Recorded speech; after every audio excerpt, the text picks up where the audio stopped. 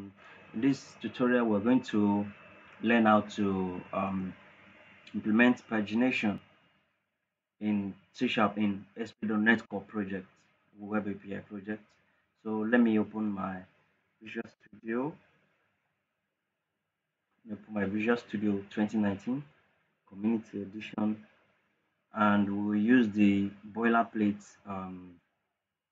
project that we're given, Web API project that we create. We're going to create it to learn how to paginate our data. So pagination is what you use when you are exposing large data sets either from your database. So in this tutorial, I'll just use the normal weather forecast controller, weather forecast. My Visual Studio, pagination demo. Yeah, I want to add you to demo pagination YouTube demo. So we will learn how to implement pagination in an ASP.NET Core Web API. So click create.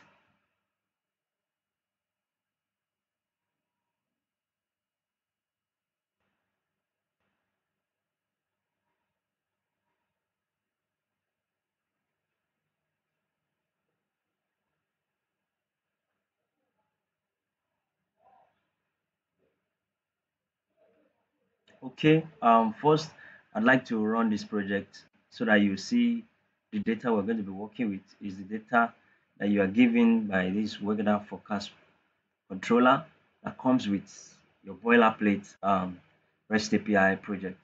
Yeah, actually. So let's run it and see what it looks like, and then we will implement pagination for it.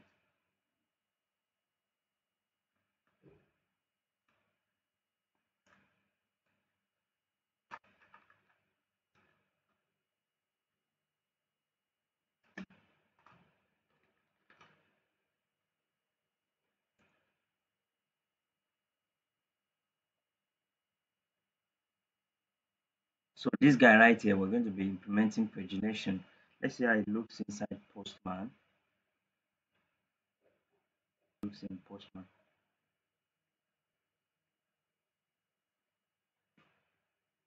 So hit send and there are many. So let's say we want to paginate this data now.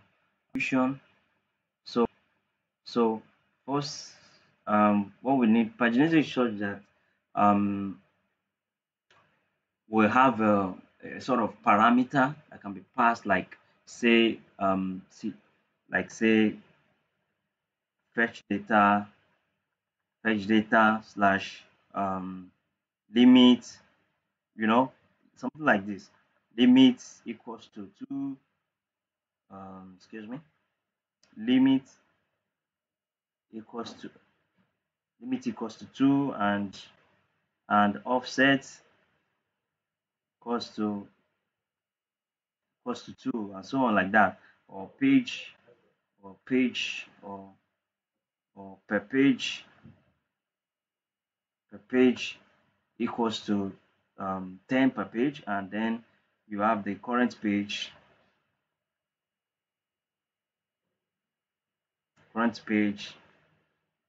equals to 1. So this is what pagination means. So to implement this, we will need let's create a models folder just to keep things clean.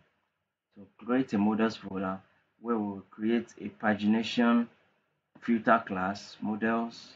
Okay, model is okay. So add a new class. Let's call it paginator. Let's say paginator. Okay, paginator, and then just hit add, and then okay. So paginator will take two parameters. Let's say so let's define them here. So two properties, public int per page. Okay,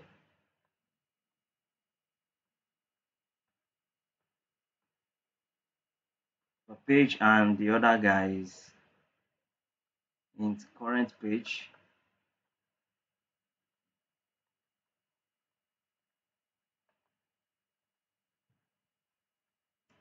Okay, so now we have them. So we'll now declare a constructor. Let's first declare an empty no add constructor. So this dot per page, let's set it to a default. If no value was given in the parameter or anywhere, we should page to be 2 per page, and then excuse me, current page should be page 1 if nothing was given. So it will always default to this if nothing was provided. Let's create constructor with arguments now. So int per page,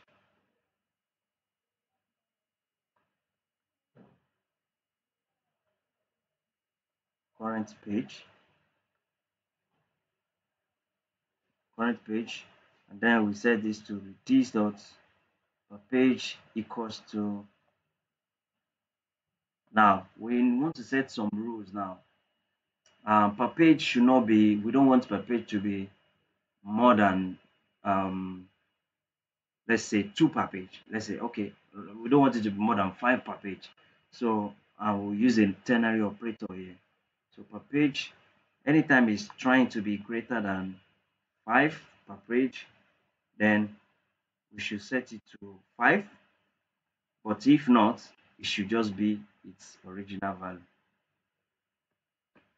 Okay, so we do the same for current page. Current page is like the current page I am right now. So current page, we want to make sure it cannot be less than 1. It can't be, we can't have a page 0 or page -1. So we set current page, we use a ternary also. When it's trying to be less than 1, we should make it 1, but else it should just be its original value. Okay, so set. So we have set that now. Now what we need to do is to come to our controller. Where's our controller? Okay, our weather forecast controller, and here where is returning this. So before this to array method, we just need to add a skip function here. So let's just say dot skip. Okay. Before that, let's declare a query parameter. So we say from query, and it's a type of our paginator, the paginator class we just defined now. Paginator, this guy paginator class, paginator, let's call it filter or page filter or anything you want to call it. So bring in the namespace for model. Okay, and then let's declare a filter object here, var, excuse me, var filter or page filter. I didn't write this as filter, it's filter, page filter or paginator will work well. Paginator equals to a new instance of paginator class, our paginator class. Okay, and the values it takes are whatever is passed in the query parameter. So filter dot per page and filter dot current page. Nice. So this guy is like our valid paginator, valid filter. So it ensures that our pagination is valid. So come back to the dot skip and then set this as current page paginator dot current page -1 times paginator dot per page. Nice. And then after the dot skip, we take.